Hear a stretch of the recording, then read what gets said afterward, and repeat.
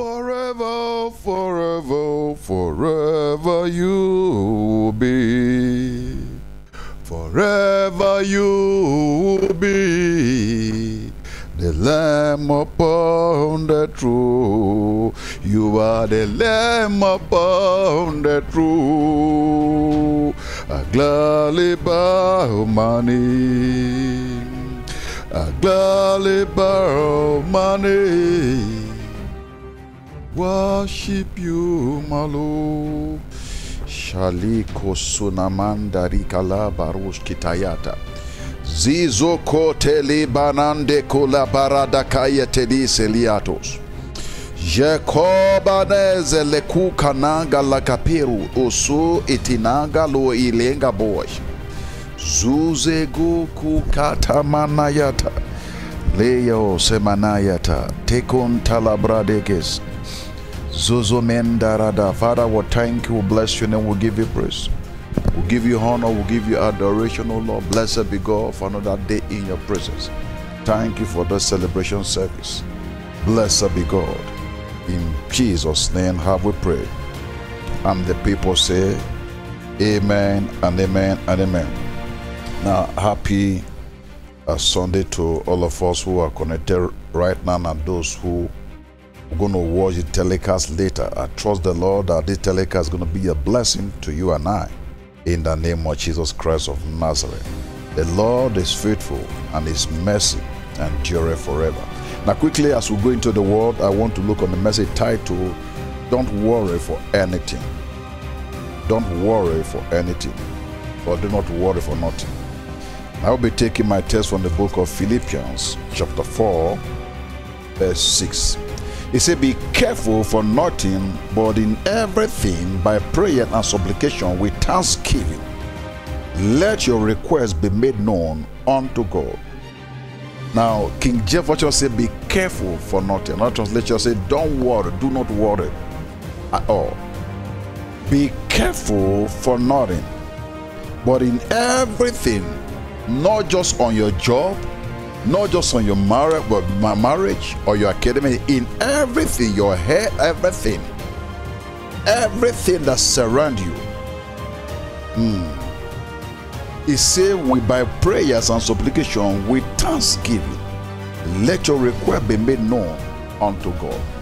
A whole lot of people complain and complain and complain without giving God thanks.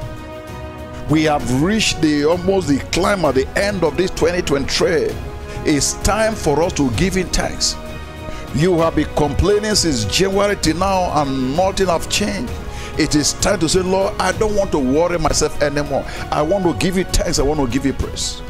When we praise God, he's come down and rescue us from the calamity, from the challenge you may find ourselves. Let me kick off so by affirming that Apostle Paul that wrote this episode to the Philippians, he knows that they are going through a lot of things, and this is a remedy for all the antidotes to life challenges that they face. Challenges can come your ways through health or through financials or through one thing or the other. Paul noticed, I said, but I wish above everything. Be careful for nothing. Don't worry. Don't bother yourself. Don't let your heart trouble you. But in everything, with thanksgiving, let your request be made known unto God. You say, but this is the end of the day of the year. In these remaining weeks before we cross over to 2024, will things change, can turn around? Yes, it can turn around. It does not take God even one day to do things. A twinkle of an eye, it can turn this around. It can touch the heart of men and they can come for your rescue. It can touch the heart of men, those who say they're going to kill you right now. They can change their mind. Are you in the kidnapper den? Lord can rescue you. Are you in a place whereby you don't know how you find yourself there? The Lord can rescue you. Don't worry for anything. What you need to do is to give God thanks, is to celebrate him.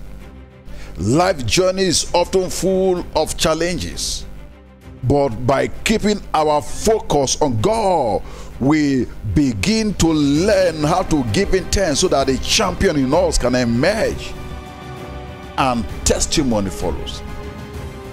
When you keep giving God thanks, the next thing, testimony will follow.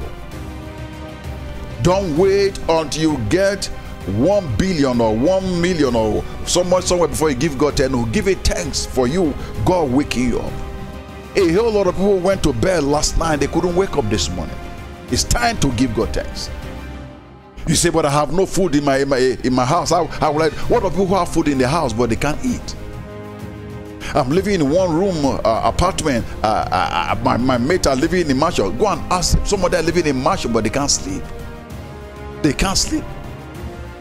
Early this year, someone called me, very great man called me, very rich. He called me around 4 o'clock, early in the morning. And where he lives, that should be also midnight. And I said, are you not in that country? He said, yes, I am. I said, why are you awake right now? I said, I can't sleep. A whole lot say you need to pray for me. I can't sleep. A lot of things surrounding me is trouble. I can't sleep. Yet the money is there, the car is there, everything you think of, they have it. They can travel all over the world, but they can't sleep. You that live in that one-room apartment, you can't sleep. Wake up. You see, joy is not in the multitude of their burdens, it's in the heart. There is a lot of people who have a lot of things to eat but have no joy. Their joy has been taken away from them. Why do you think some billionaires commit suicide? Why do you think some people who have reached up there later say they can't take it anymore? You need to reach a point whereby you don't need to worry anymore, but everything you commit it to God with thanksgiving. That is what I'm talking about. Now, this topic we're talking about, don't worry for anything, may seem straightforward, but the riches lies in those 4 words. Do not worry. Do not worry. Don't worry for anything or be careful for nothing. It lies in that 4 words. Be anxious. King James just say, be anxious for nothing. Be anxious for nothing. Let me read it again. He said, be careful for nothing, but in everything by prayer and supplication. By prayer and supplication, let your request be known unto God. So, when we say be anxious for nothing, especially those who are in a contest of what will I do to come out of this predicament? What will I do for me, for my life to be better? No. Paul understood the life that the Philippian church are going through. Now, if you read Acts of Apostles chapter 16, you could see Paul went through peril, went through trials, went through turbulence and all that. So Paul understood what the Philippian church are going through and said, look, I need to write to them to encourage them. Most time the epistle of Paul is written to churches who are struggling, who are going through one challenges or the other. For example, he wrote a letter to the church of the Ephesus, encouraging Timothy. So Paul did not miss one and say, don't worry for anything. At that junction, that the Philippians will say, well, what do we do? Should we back off? Should we leave this gospel? They are navigating a whole lot of challenges and transformation in their life that made them to change their belief and say, look, is this God worth serving? Having not simple say, well, if God did not answer me, I will question him. Who are you to question God? Everything, he makes everything beautiful in his own time. You don't say, well, you don't threaten God. If I didn't get this in, I would throw out my Bible. No. If you throw your Bible away, he's still God. All you need to do, come with thanksgiving. I know this worry have overwhelmed me down, but I'm going to come out of this worry by looking unto God. He said, looking unto Jesus, the author and the finisher of our faith. Paul was writing to them. He said, don't even look at me, look unto Jesus. Now, the word looking unto Jesus is a continuous word. When you look at men, men will fail you. When you look at men that you thought they are up there yesterday, today they have compromised. They will fail you. So that's what Paul said, looking unto Jesus, the author and the finisher of our faith. This Bible you see, it become my standard that I work on. I don't work on men's standard anymore. I told my wife, look, I don't want to I have 100% belief on any man of God on it anymore. Because a whole lot of things are going on. People are chasing money and chasing that. People who think they are walking in holiness, they've deviated. So their life will not be my measure of my standard of Christianity. It is the word of God. If I can discover it on this word, I'll believe it and I will walk with it. You may not see these challenges until you are being oversee people, or being a pastor, or being a CEO of a company. When you begin to deal with people from different background, people for different character, you begin to see how people reason. Be an employer of labor, maybe employ maybe 500 people. You see, you're going to deal with 500 characters. Because all 500 of them, no matter the course you take them through, the induction take them through, they cannot have the same behavior. So some of them will worry, some of them will come late to work and other, but you need to be focused and say, look, no matter what it is, I need to speak to them. So what does be anxious for nothing truly means? In essence, it extends an invitation to foster a mindset grounded on trust, prayers, and gratitude with our relationship with God. With our relationship with God, prayers unto God. It recognizes that life may present challenges and concern. There are enduring things you're going through right now, but I say to you, peace is coming. Don't bother for anything. Let the peace of God comes into your heart. The peace of God that passeth all understanding be in your mind and be renewed. There is nothing like peace. When you are stressed up, cry to God to give you peace. When you look as if you are confused, you don't know what to do, cry to God for peace. The very God of peace abide with you. Now look at what he said in verse 7. He said, and the peace of God, Jesus, you need the peace of God. And the peace of God, which passeth all understanding, shall keep your heart. When we are troubled, our heart is troubled. When we are troubled, our mind is troubled. Anything that troubles your mind can destroy your life. Anything that troubles your mind can take you into depression. Anything that troubles your mind can increase your high blood pressure, your blood pressure. Anything that troubles your mind can make your sugar level even to go up, especially if you cross 40 years. And he was saying, I said, and the peace of God, which passeth all understanding, shall keep your heart and mind through Christ Jesus. Another scripture in Proverbs says, guide your heart with all diligence, for out of it are the issues of life. Out of it are the issues of life. Guide your heart diligently. So we need to do that. That our God that we serve is able to rescue us from the calamity. Don't allow anything trouble your mind. You may be going through what nobody could understand, but God is aware of it. Hallelujah. Now we need to recognize that life may present challenges and concern, but we should know that God is with us. He said, nay, in all this in Romans, nay, in all this thing, we are more than conquerors. I refuse to trouble myself. I refuse to walk the path of the devil. I refuse to succumb to their dictate. I must have to believe God for everything. Look at what he said, Romans chapter 8. Oh, begin to say, verse 35. He said, who shall separate us from the love of Christ? Shall tribulation or distress, was listing them down, or persecution or famine, or nakedness or peril or sword? It is written, for thy sake we are killed all day long. We are counted as sheep for the slaughter. Nay, verse 37, in all these things we are more than conquerors through Christ, through him that loved us. For I am persuaded that neither height, neither depth, nor life, nor angels, nor principality, nor powers, nor things present, or things to come, nor height, nor depth, nor any other creatures shall be able to separate us from the love of God, which is in Christ, Lord Jesus. We need to know that God is with us. It doesn't mean that trouble will not come.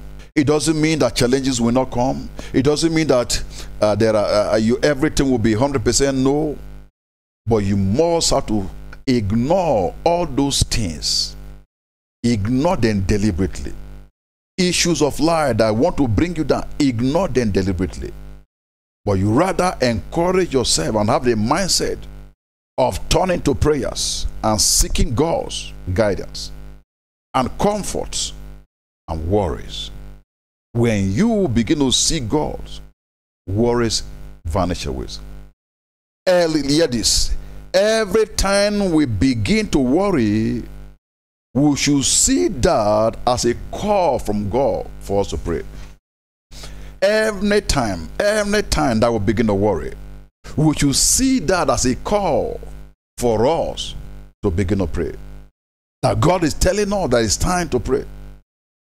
This is a very important principle that we need to learn. That worries, when you worry less, you pray more. The more you pray, the less you worry.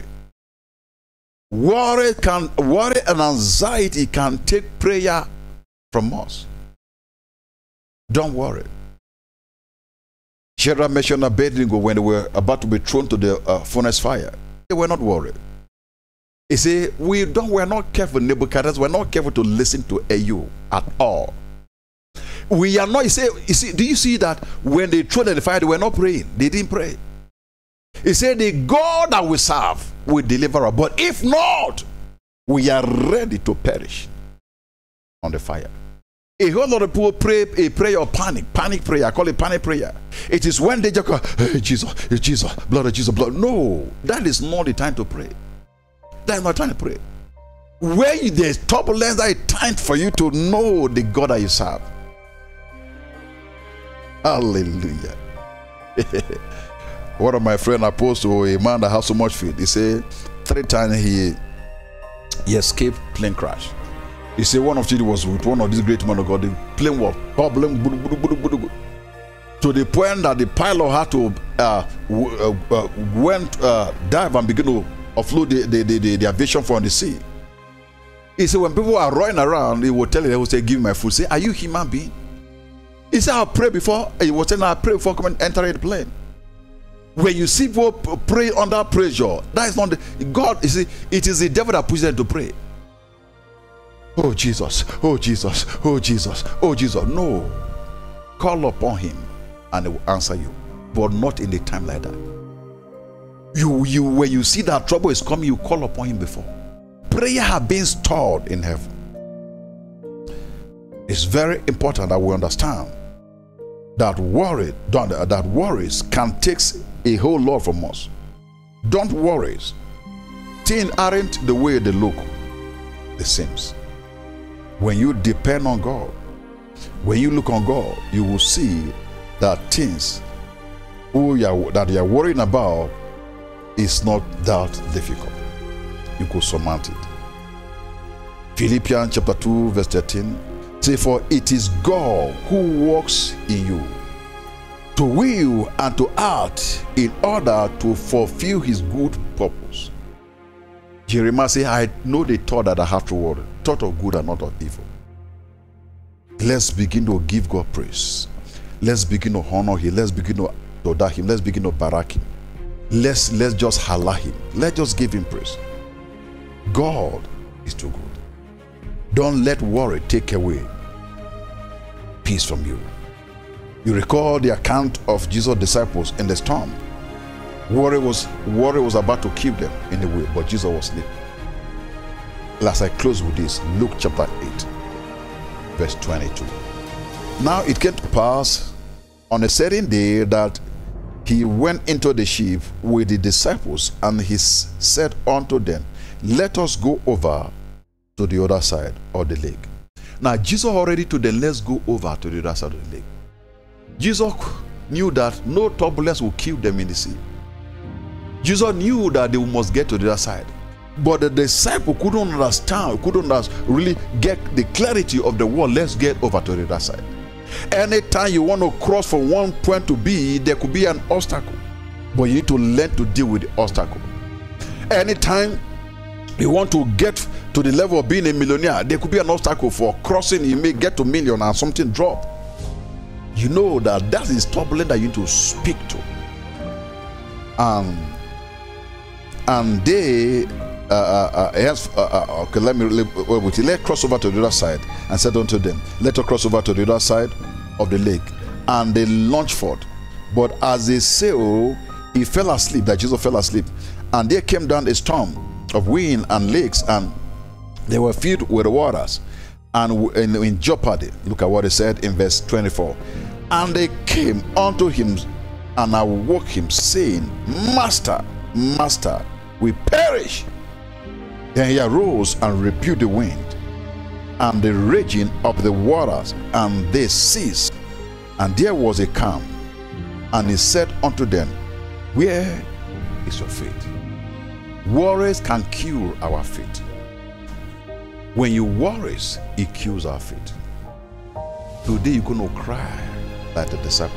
Oh Lord, increase on our faith. You that's watching right now, begin to cry. So Lord, increase on our faith. I don't know the challenges you are going through right now, but say, Lord, increase on our faith. I don't know the difficulty. I don't know whether the devil is telling you will not be able to make it to 2024. Oh Lord, increase on our faith. I don't know the dead that is hovering over your head, that they're coming to possess your heart, coming to take over your heart. Oh Lord, increase on our faith. The Lord himself will rescue you, will come and rescue in a time like this. Lembroskito lambaradakas ketelus kadaman shirusha baros ketelis kataparanda lakra. We cry unto you, Lord. Kandele grede gede gele brode gede kikele grede gede gede. Begin to pray. Ikoto lo brada gahaya zeze gede gele. Kaka, that storm will not swallow you. Will not swallow you. Ikele gede gede. Thank you, Lord. Delia sali, us off to now breathe. Let my whole life be expression of your grace. We cry, Abba Father, hallowed be your name.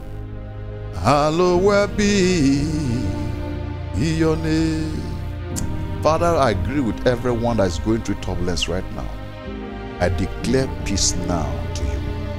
Peace over your head, peace over your business, peace over your marriage, peace over your children right now, peace over your academics, peace over that trip you are going through, in the mighty name of Jesus Christ of Nazareth. I decree peace. Shakata, that other person that having a pain in your eye, your vision, it become blurry, especially the left eyes. I declare peace right now. Vision be clear. Vision be clear. Now in the mighty name of Jesus. Lekos kandala brada hasisekito. Riba nosketala bahara dahaya. Thank you, Lord Jesus. We bless your name, Lord. We'll give you praise. In Jesus' name we pray. Amen, amen. I trust that this telecast was a blessing to you. Now, quickly, I want to take an offering. Led to give an offering. Our banking data is going to pump in on the screen right now. You're going to use all those method of giving to drop your offering or your seed or your tithe. The Lord lead to give your tithe to this ministry. You have banking details in South Africa, Nigeria, and also on our website you can give. Father, I bless the offering of your people in the mighty name of Jesus. As they give, open all the heaven for them in the mighty name of Jesus. We will rebuke the devourer for their sake in the mighty name of Jesus. In Jesus' name we pray. Amen and amen and amen. What a day, what a day. Now also our books in the Amazon and other social media platform. Take advantage of that. Just order our books. We're trusting the Lord who can get one of the title out this December. If we cannot by January to hit the social media. All right. I can't wait for that book to come about. Get the books, and I trust the Lord to read the book. You get revelation, get an insight that will rescue you out of worry. May the Lord bless you. May the Lord keep you in the name of Jesus. Do share the telecast to people in the mighty name of Jesus. But hear this, no matter what matters, know that the same God is still at work in your life. We'll see you again, and until I can say to you.